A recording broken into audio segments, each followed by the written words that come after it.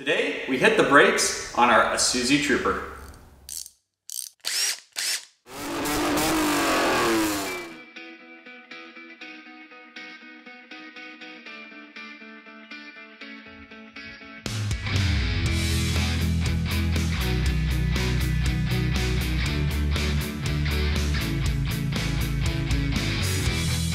Welcome back to the Auto Obsessive Garage. Chadwick with you again for another installment of Project Pooper Trooper. That Pooper Trooper is the 1988 Isuzu Trooper behind me. And today, guys, we're doing a really detailed, in-depth brake job video on this truck. There's not a lot of good stuff out there because you do have to take the hubs apart and you don't really get a lot of good video covering that. So I'm gonna go ahead and document that in as much detail as possible. It's gonna be a long one. So without further ado, let's get in the garage and get a little dirty. All right, gotta get these wheels off the vehicle. 19mm socket will get the job done.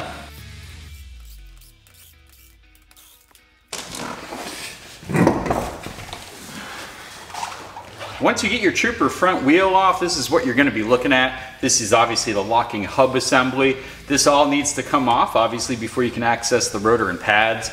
So what you're gonna need is a bunch of tools to get the job done. You're gonna need a hex socket. I believe it's an H4 to get this off. In lieu of that, if you only have Torx, you can use a T25 to get this cap off. You're gonna have to take it apart like a sandwich almost. So start with the top layer. Then you're gonna move on to this hex bolt here, in which case you will be using an H8. Pull that assembly off. As we go through it, I'm gonna walk you through what you're doing, but just keep everything ordered and nice and together. Don't lose any of these components. Next, you've got a 17mm bolts here that are holding basically the hub assembly to the rotor. Those will need to come off, and then you'll be good to remove your rotor. But you will need those. As far as sockets go, you're gonna need 19, obviously, to get the lugs off, 17 to get these guys off, and then you're gonna need both a 22 short and long impact socket, and that's gonna be for the brake caliper bolts. You need to remove on the back. It's a little tight on the bottom to get the long one in there, so you're gonna use that short 22 to get that out. Other tools that come in handy, you're gonna need a screwdriver to remove some small screws inside the locking hub assembly. You're gonna need a flathead screwdriver. It's always good for prying out old brake pads if it's been a while. And to push back the piston in the brakes, a good 4-inch C-clamp is my go-to tool. You will also need a pair of snap ring pliers, and these are gonna help get that little teeny ring that's in this hub off. Additionally, brake clean, very necessary. Some kind of brake cleaner to clean off the disc and rotors when you're assembling it. Some PB Blaster to get those bolts on if it's been a while. And then a decent quality bearing grease will help a lot because you need to re-grease your hub. If it's been a while since this has been all taken apart, this can get pretty dirty in here, and you should never repack it, especially when you're doing a brake job, all kinds of stuff and gunk. You can see all the crust kind of everywhere. You don't want that falling into the grease that's in there because it can really gum up and mess up your locking hub here. So that's all you need. Let me walk you guys through the process. Time to take this locking hub apart to access the brakes. Work your way from this front to back. So we start off with that T25 Torx. It's gonna come off and have a bit of a spring behind it, just like that. And oh man, this one definitely has some liquid in there, or at least they got some water in there at one point, so we're gonna have to re-grease all this up. But that's what that looks like. Next up, we're gonna use our H8, our hex socket, to get these off. Now this won't come off because there is a snap ring holding onto the axle there. So let me show you guys what that snap ring looks like. All right, kind of hard to see it in there, but there's a snap ring in there. We're gonna use snap ring pliers, pull that off. That's what's holding the rest of the hub assembly onto the axle there. Grab snap ring pliers of your choice and get in there and get that ring. There we go. And there's our snap ring. It should all slide out as one assembly. Underneath that snap ring there should be a large washer. Don't lose this. If it falls out, it goes right on top, right under that snap ring when you're reassembling. Now for the next part, use a good high quality Phillips head screwdriver. We're gonna remove a few screws and you don't want these things to strip out. So a good amount of force and just do it right. Next, there's this section here that's gonna come off with all the holes in it that we just removed the screws. And you can easily grab a pair of pliers and just pull this little ring straight out. We're gonna clean it off. Doesn't matter if it gets too dirty right now, but we'll clean it off and re-grease it when it's time to reassemble. So don't mind where you put that right now. This next section has to unscrew off of the axle. So I usually just get a screwdriver and you can kind of just spin it. It should spin freely. It should not be seized on there. If you're seized on there, you got a whole other issue you need to worry about. There you go. Go ahead and pull him off. Pay attention when you go to reassemble, this shiny circle part goes on the inside, so towards the engine. Let's try that. Basically grab the little bearing and slide it straight out, 2 screwdriver method. Don't be harsh on that bearing. If it's a little dirty in there, it's definitely getting re-greased too, so don't worry about it. It kind of necks down like a conical shape. The narrow part goes to the inside on reassembly, and the wider part stays out. But yeah, you can see some older grease in here, a little bit of discoloration. So we'll clean all this up real good, pack it with new grease, and we reassemble. Now we're free to take this next section off where the hub kind of attached to the brake rotor there. That's gonna be 17mm bolts. I'm gonna use my impact for that because I can't do it all by hand, folks. You wanna make sure you're holding onto the rotor really well.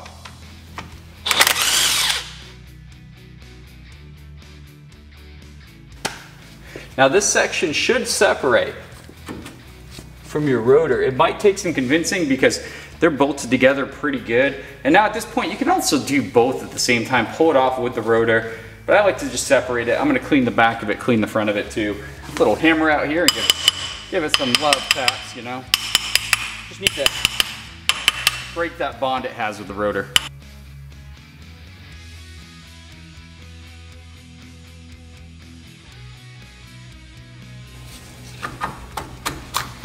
There we go. Oh my God. That was really stuck on there. Grease inside there's pretty old, so we're gonna go ahead and clean that up quite a bit. Again, just like the theme, we're gonna clean and re-grease. Time to get that caliper bracket off of there. Go ahead and move an extra jack stand behind to hold that caliper once you get it loose. Again, for this one, long 22 up top, short 22mm socket for the bottom, just because you don't have the clearance with these thick control arms. Go ahead and pull your old gnarly rotor off. Not a bad time to go ahead and clean everything up. Now we need to get the pad swapped out, which is going to require us to retract that piston back in. So what I like to do first, take the old front pad in. We'll be using that old pad to help us with the piston. So kind of flip it around. You don't have a lot of brake line to play with here on the Trooper, so that's a little bit annoying. I try to prop it up as good as possible. Now prying up this front brake pad, just kind of knock it out. The old hardware can be kind of a pain in the butt if you want to work around that, but you know, just pull these, and these have a little bit of life left on them. They're probably half their life, but they've been on there for a while. Go ahead and compare and contrast with a new brake pad. You can see, yeah, about a little less than half actually. And yep, we're not looking to do brakes in the near future after this job, so new pads going in. Go ahead and leave the old hardware and rear pad in there. This is where our handy dandy 4-inch C-clamp comes in. And these ones are pretty straightforward. It's nice, the caliper design. There's a nice flat back to it, so you can get in there and tighten it down without it trying to fly too much. Just see our shiny new hardware installed in the caliper. You can see our new pads are seated inside the caliper there nicely, which is great because we need all that space to slide over that new rotor. Let's go ahead and put the new rotor on. Now before you just put your new rotor back together and try to bolt that caliper up, you really need this center hub part because it kind of rests inside of here and holds the caliper onto the axle. What you need to do is reassemble these two. Now we need to pack this one with grease. I've cleaned out most of the old grease, so we'll grab our vehicle grease of choice. And we're just gonna really put a lot in there, make sure everything's covered.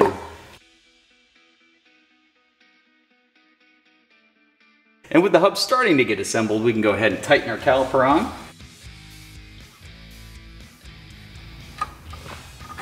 Next, you want to tighten those two 22mm bolts on the back of the caliper. Get those really nice and tight. Always start them by hand. You don't ever want to cross thread those. That's my general tip of the day. Always start every bolt, every fastener by hand. Cross threading is the enemy, and we're not in that much of a rush to cause irreparable damage.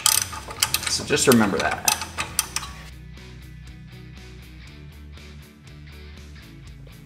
Before installing everything else on the locking hub, make sure you clean off the old grease. Obviously put some new grease in there, guys. Don't be shy with it. You know the drill. Now, I'm sure plenty of people slap these back together if you go to a regular shop and they're doing your brakes, but you don't want that to happen. You don't want this to ever dry out.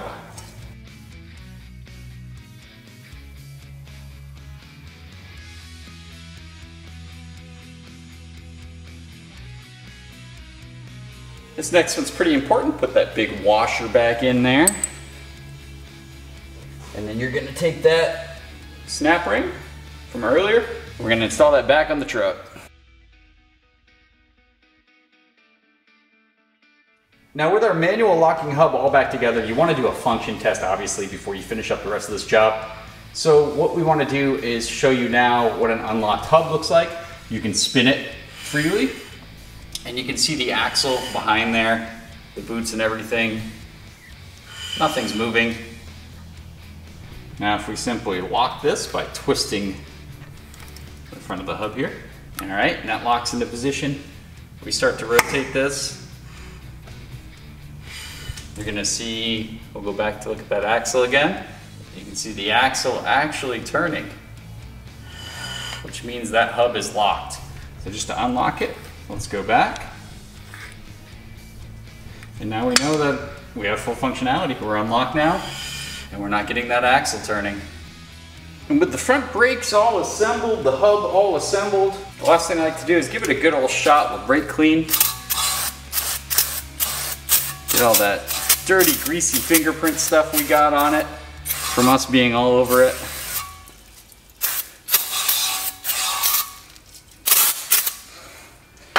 And guys, that's all there is for the front brakes on the Isuzu Trooper. Now, if you have an auto locking hub like this vehicle came with, you're obviously gonna have to do the hub locking stuff from inside the vehicle to test functionality. But other than that, this is how you do it. Onto the rear brakes.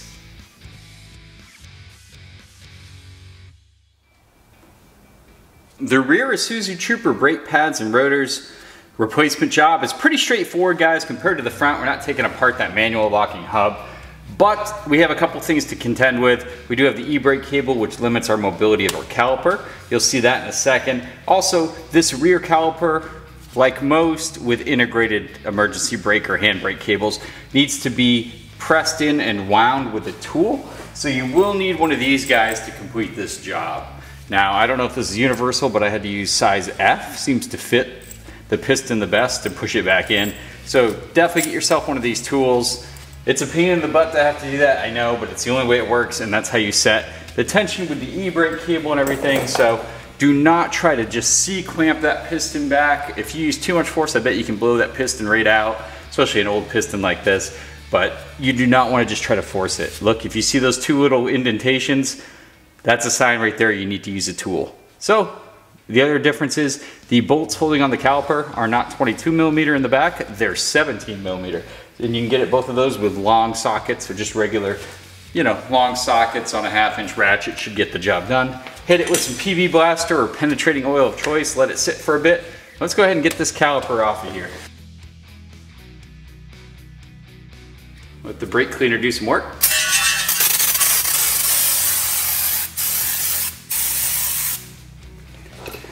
No need to keep any of these pads in since we're having to manually put that rotor back in, so just go ahead and pop them out with a screwdriver. Now if you look inside that caliper, you can see the piston there has the two indentations on the side. That's where our tool is going to fit. We're going to turn clockwise and retract that piston back into the caliper. And once you have that piston pretty much flush with the caliper, as you can see there when I pull the tool out, you are good to go. That piston is all the way back in. And you can see here, nice and flush. With the piston retracted, the rest of the job is straightforward, old-fashioned brake job. So put our hardware in here. All right, new hardware and pads installed in the caliper. Go ahead and slam this new rotor on. Already looking better. Let's go ahead and put the caliper back up over the rotor. Slide your caliper back up. Get the 17mm bolts.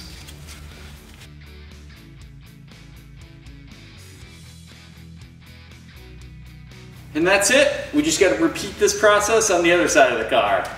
It's time to fire up the old pressure bleeder and get this brake system fully bled, guys. .4 fluid going in here. Pick a fluid of your choice. Very well aware that everything says .3 under the hood, but you can always upgrade to .4. Just raises the boiling pressure of that brake fluid, but you can't go backwards. So if your car says .4, you can't go .3. Easy. So filled up the bleeder. We're now going to pressurize the reservoir. All right, we're at the passenger rear. Our first bleeder valve we're going to crack open. I want to show you guys what I rigged up here. I got a new bottle set up. Nice clear bottle so I can see the color of the fluid.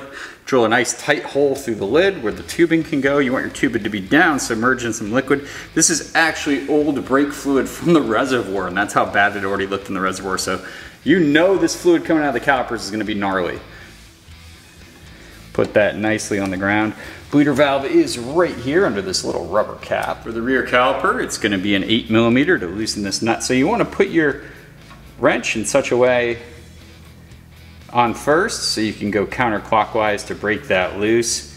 And now you're going to attach your hose, and it should be a very snug fit. If it's not snug, you're going to introduce air potentially here at the bleeder. So I like to get it really tight, force it on there. And with the system pressurized, all we need to do is crack this valve, and we should see some dark fluid coming through.